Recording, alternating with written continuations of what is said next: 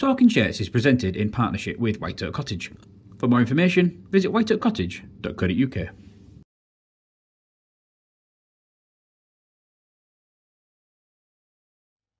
Welcome to episode 91 of Talking Shirts. I'm Mike from Hull KR Shirts, and today we are going to take a look at the 2008 away shirt.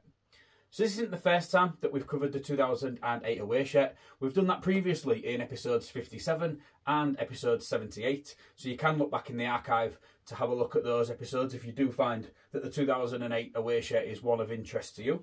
But this one was issued to, to Kris Welham for the 2008 season. I've not actually covered a shirt of Kris Welham in the past, most notably because this is the only one that I've got. And it is a shirt that, as I say, was issued to him. It wasn't actually worn during that 2008 season, which is a shame. And I would love to have one from Chris's time when he was with us in his prime. But one when he was breaking through is all we've got in the collection at the moment. So let's take a quick tour of the shirt. But as I say, we will probably scoot through this fairly quickly just because we have covered the 08 away shirt before. But the 08 away shirt is probably, along with the home shirt, probably the last of the really sort of heavy sort of playing shirts that we saw. Obviously the replicas did continue to be a heavy material sort of through into 2010, but the playing shirts that the players wore, this was the last of the sort of really heavy style shirts. Some players that I've spoken to that wore this style of shirt have said to me in the past that how heavy that these became during the summer rugby conditions of the wind and the rain that we do quite often experience within this country. So yeah, the shirt itself, a really, really heavy sort of cotton material.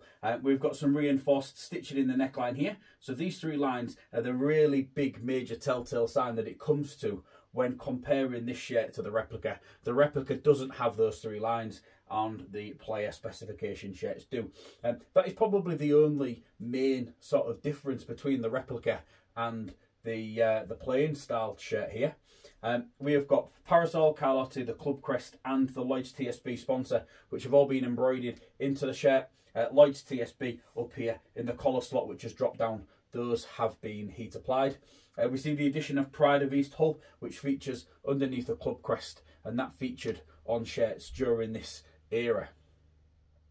The design of the shirt is obviously gold and navy. We've got the gold detailing, and obviously we've got the navy front of the shirt there. In a recent episode, I say recent, it was actually a little while ago now, we did a special edition which was based around a 2008 prototype shirt. I'll pop a picture of that up. So potentially the 2008 prototype shirt that I've put up there could have been the away shirt for the 2008 season, but it was decided to follow on with the gold and navy colour combination that worked so successfully during the 2007 season. So as we take a look at the sleeve here, you will see that we've got this parasol patch. This has been stitched into the shirt, and then we have got the Engage Super League competition patch that this has been heat applied. This is a really, really strong sign to me that this shirt hasn't been worn, purely because of how good condition that this Super League patch is on the sleeve. The opposing sleeve is exactly the same. We also have the parasol stitch patch and a heat applied Super League competition patch. As I say, these are in such good nick. They're like a felt material that does tend to kind of, when it's creased down the side like this, it does show a strong crease sign in here, and it also starts to peel and even split in some parts of the competition patch. As I've said, you can really tell that this one hasn't been worn due to the condition of this patch. So before we take a little look at the back of the shirt, and we'll talk a little bit about Kris Welham as a player, here is a quick word from our sponsor. White Oak Cottage is a 2-bedroom luxury holiday cottage set in the stunning Lincolnshire Wolds. It has 2 ensuite bedrooms, a hot tub, wood burner, Wi-Fi, electric vehicle charger, and is pet friendly. It is ideally situated in the Wolds, yet only 15 miles from the coast and 25 miles from the historic city of Lincoln. For more information, visit whiteoakcottage.co.uk.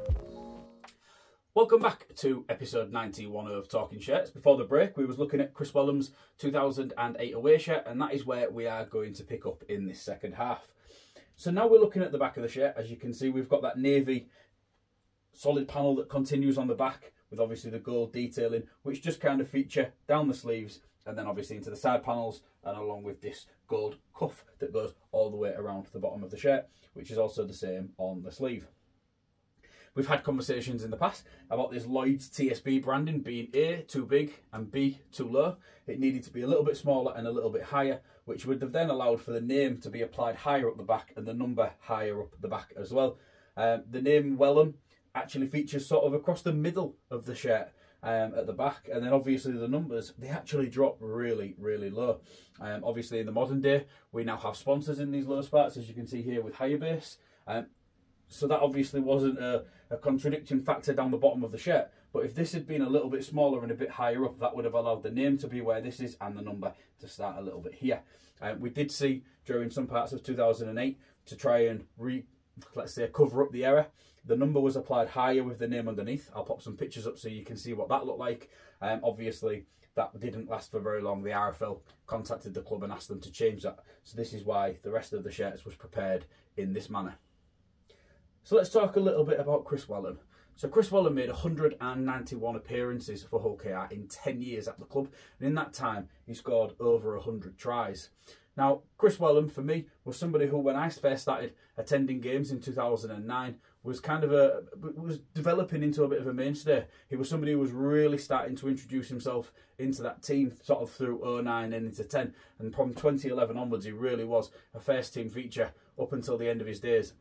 At the end of the 2015 season, the decision was quite clearly made early on in 2015 that Kris wasn't going to be offered a new contract for the 2016 season, and then that meant that Kris actually took a step down and he went down to the Championship. He wasn't actually there for very long though. He did just do a season before the Salford Red Devils came calling, and Kris kind of rejuvenated his career at the Salford Red Devils, going on to make quite a few appearances for those guys, and he ended up featuring in some really, really big games for them. One that potentially got away a little bit too early. I think a lot of fans at the time was a little bit disappointed that Kris did leave the club. It would have been great to have seen him stay for another year or two, and maybe even get a testimonial at the club. Obviously, he did 10 years. You know, when you get past that 10-year period, you do have the opportunity to have a club testimonial, and it would have been great if we was able to give Kris that, because me, with along with a lot of supporters who was watching Kris week in, week out, at some point in our lives, always wish that we had ginger hair too. Little clue there if you can remember that one. So yeah, you know, it was a shame that Kris's career ended with the club in 2015, but he did, you know, put in some really good performances, and obviously to get 191 appearances for the club and score 100 plus tries, I think it was 102, from a centre position, shows you how good Kris was. Kris debuted in 2006, and he made his debut in the same game as his brother Liam, who didn't go on to the heights that Kris did, especially with appearances at Hull Kingston Rovers. So yeah, that's been episode 91. Obviously we've got a little tour around the 08 away shirt and spoken a little bit about Kris. Obviously somebody who did possibly get away just a little bit too soon. Who knows, if he'd have stayed for that 2016 season, maybe we wouldn't have got relegated. But then again, it's all ifs and buts. Thank you very much for checking out episode 91. Hope you've enjoyed watching this episode today. Check back in another couple of weeks where I'll be back with a shirt that was worn by a different centre during his time at Hull KR. Thanks very much for watching. Bye for now.